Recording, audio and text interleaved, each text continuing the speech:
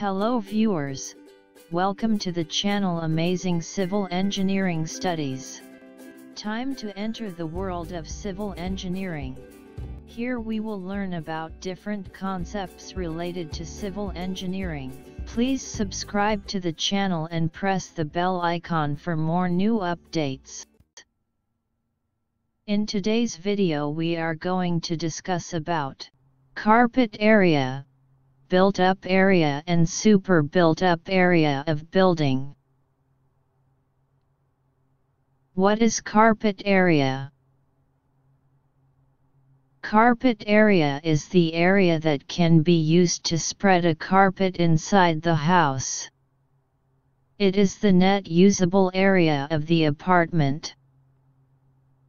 It includes the thickness of the internal wall but excludes balcony or terrace. Technically, the distance between inner walls is carpet area. Also, it will include staircase only if it is inside the apartment, but balcony, lift, lobby, etc. will not include in carpet area. This is the area of the building which is available for a working area like bedroom, bathroom, living room, etc. In this, we don't include the area of the wall or thickness of the wall. This is ensemble floor area where we can spread a carpet. So, the carpet area is about 10% to 20% less than the plinth area. Carpet area equals built-up area of wall. Going for a house purchase and still confused how carpet area is different from built-up area? Carpet area is the actual area you get for use in a housing unit. So when you are in search of a house, look at the carpet area and then make your decision, because that is the number that will give you an idea of the actual space at your disposal. Focusing on the carpet area will help you understand the usable area in the kitchen, bedroom, living room, etc. Nowadays, many builders do not even mention carpet area at first and usually charge on the basis of built-up area or super built-up area.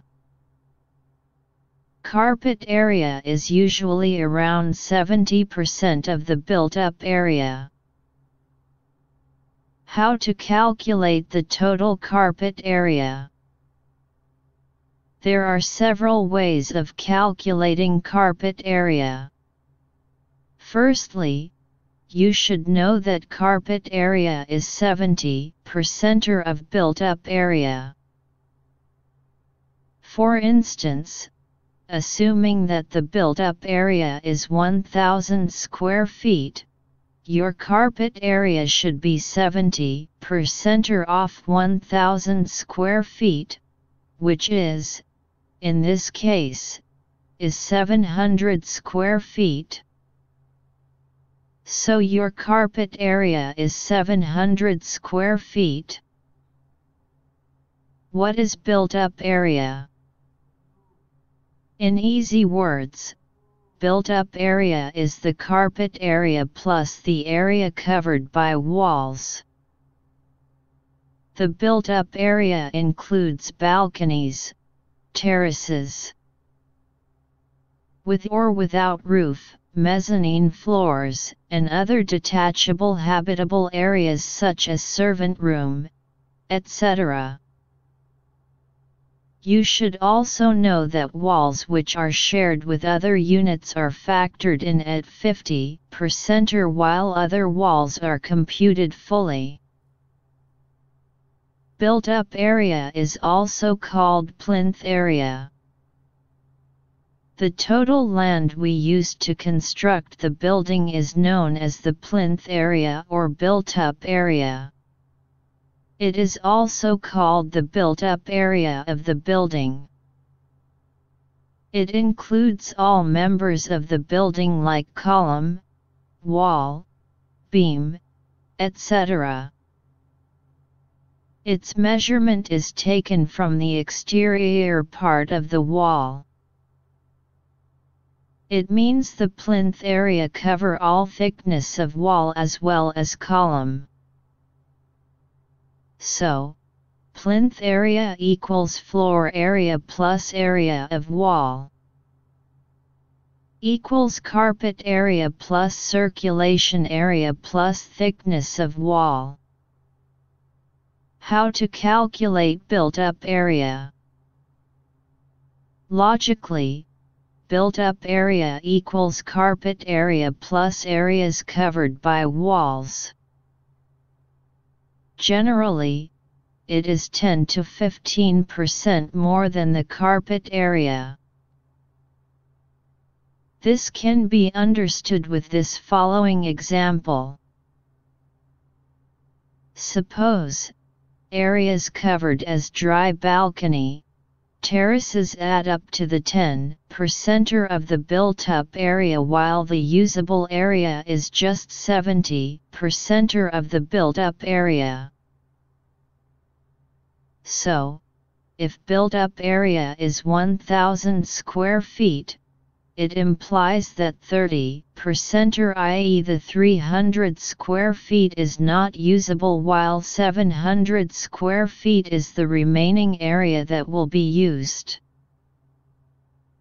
What is super built-up area?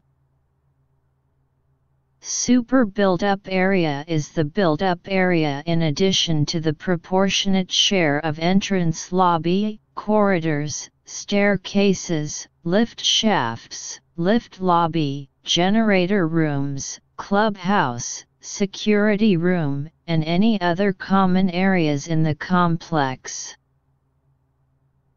However, underground sump, water tanks, walkways, swimming pool, open sports facilities, weather sheds, inaccessible flower beds, lofts shall not include in super built-up area. The super built-up area is a combination of built-up areas and common proportionate areas like parks, gym, playground, etc. Super built-up area equals area of building plus parking plus playground, etc.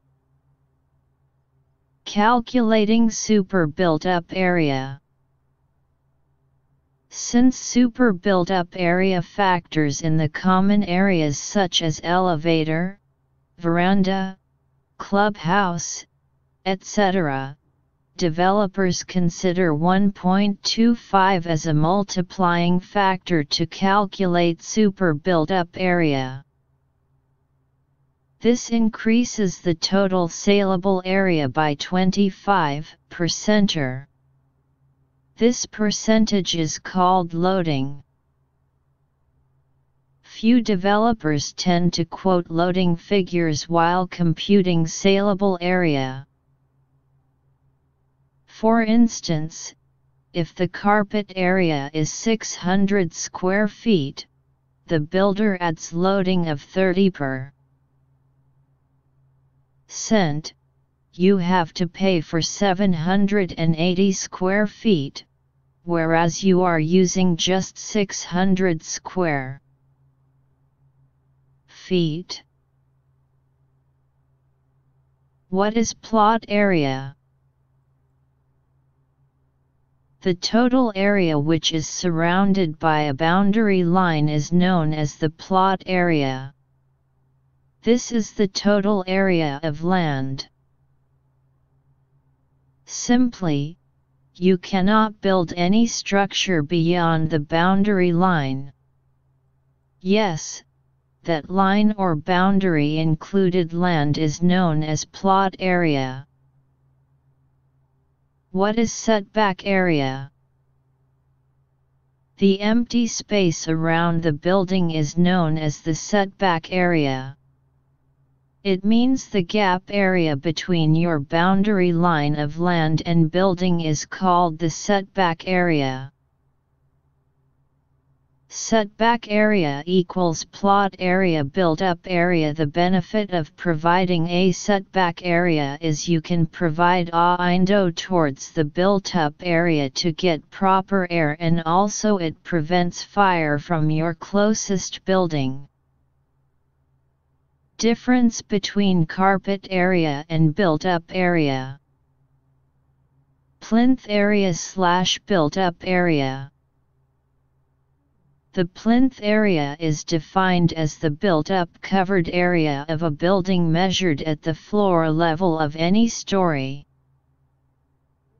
It is calculated by taking the external dimensions of the building at the floor level excluding plinth offset if any. Balconies, open areas, courtyard, and cantilever projections are not included in the plinth area. Difference between carpet area and built-up area of building. The following which should be included in the plinth area. All floors, area of wall at the floor level excluding plinth offset. Internal shafts are provided for sanitary installations. These do not exceed 2 square m in area. Air-conditioned ducts, lifts, etc. The area of barsetai and the area of mumti at the terrace level. Area of porches other than cantilevered. The following which should not be included in the plinth area. Area of the loft. Internal sanitary shafts provided which is more than 2 sq.min area. Unenclosed balconies.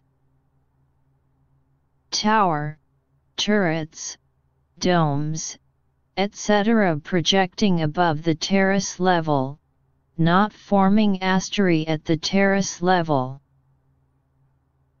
Architectural bands, cornices, etc. Sunshades, vertical sun breakers, or box louvers projecting out. Carpet area. Carpet area of a building is the useful area or livable area. Carpet area is calculated by total floor area minus the circulation area, verandas, corridors, passages, staircase, lift, entrance hall, etc. and minus other non-usable area as sanitary accommodation, air conditioning room, etc. Carpet area is the livable area and should exclude the pantry, kitchen, stores, and similar other rooms which are not used for living purposes for residential building, and for an office building. Carpet area is the usable area or lettable area. The carpet area of a building shall be the floor area excluding the following for any story building. Sanitary accommodation, verandas, corridors and passages, kitchen and pantries, stores in domestic buildings, staircases and mumties, entrance hall and porches, shafts for lifts, barsetais garages, barsetais, canteens, air conditioning ducts and air conditioning plant room. The carpet area for an office building may be 60% to 75% of the plinth area of the building with a target of 75%. The carpet area for residential buildings may be 50% to 65% of the plinth area of building with a target of 65%. Built-up area and carpet area. Super built-up area, saleable area. Now let us consider this case. The rate is Rs 2000 per square feet and the super built-up area is 1200 square feet, then the base cost will come up to 24 lakhs. When there is more than one apartment on a floor, the super built-up area is calculated in a different manner. Let us assume this is the case. The area of apartment 1 is 1000 square feet. The area of apartment 2 is 2000 square feet.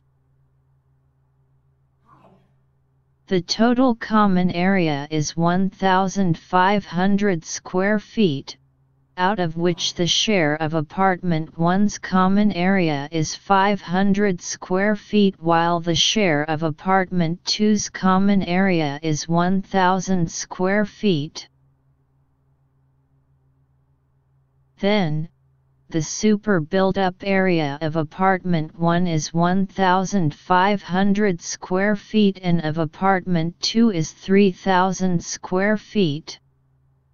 The super built-up area, as seen in this example, is divided in the ratio of the apartment's built-up areas, in this case 1:2.